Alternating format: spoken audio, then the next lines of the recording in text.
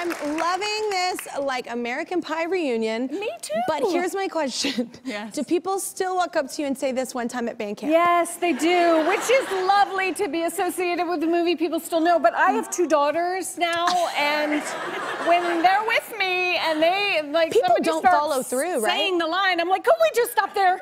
Yeah. Like, yes, like, I'm not, I get really panicked, and I'm like, Of yeah, course. I know what you're talking about. Yeah. They know. Well, yeah. Please really stop. funny. Yeah. Oh I my don't want to have gosh. this conversation with them yet. I've never thought about that because you have kids. Yeah. Well, wait, you have kids too, though. So, like, wait, when it came out, did your kids see it? No. No, my daughter was 12, and so that's a little early. That's a little early. My son was 15, and he was going to come with us in Los Angeles. We went down for the premiere of the movie. And the night before the premiere, he said he was on a phone call with his friend back in Toronto. And they said, well, what's going on? He said, well, I'm going to the premiere of American Pie tomorrow night with my folks. And the friend said, oh, don't see it with your folks. Don't see it with your folks. Bad You don't want to move. see this with your folks. So he came to us and said, you know what, I think I'm not going to go tomorrow, and I'll see it when I go back to Toronto with my friends. And I thought, oh, well, okay, it's going to be a big night. Meanwhile, we went to the premiere, saw the movie. I'm so glad he wasn't there. That's so awkward. Yeah. Oh my God. Well, and what's funny is we go back like 17 years. You were at the Idol finale when I won. That is crazy. With my husband, and I know. In fact, it was funny because my husband was working on a TV show Angel at the time, and he was supposed to work. I love Angel. I love Angel. Yeah. He was supposed to work, but he happened to be cutting flowers, but with a knife, which is dumb, and he slit his wrist. Wow. Luckily, it was okay. He just had some stitches or whatever, but they gave him the day off, and I was like, great, you can come to American Idol with me.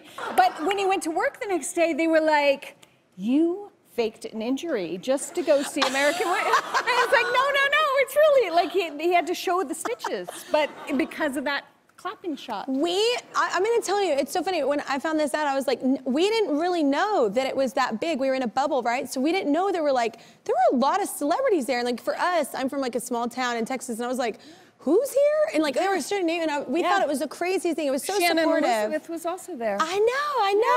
Yeah. I know. We were bawling. We It were was like, me she too. won! Yeah. I was like, I don't have to wait tables. Yeah, that was my thing. So, and now I hear we're also neighbors. We both live near each other. I know. So how would and I that's know why your I house? think we should become best friends. I am because down. Then we could like borrow sugar. Yes. Yeah. Yes. So what, would I know your house? Well, you might, like, because I over decorate for Halloween and for like. Do you have giant cats in your front yard? No. Oh, I do know that person, but no, that's not me. For Halloween. My family, we named them. Yeah. For Halloween, I decorated the gate as Frankenstein and Bride of Frankenstein. Okay, now I'm gonna go cruising our neighborhood. Really, yeah. I'm like, Alyson!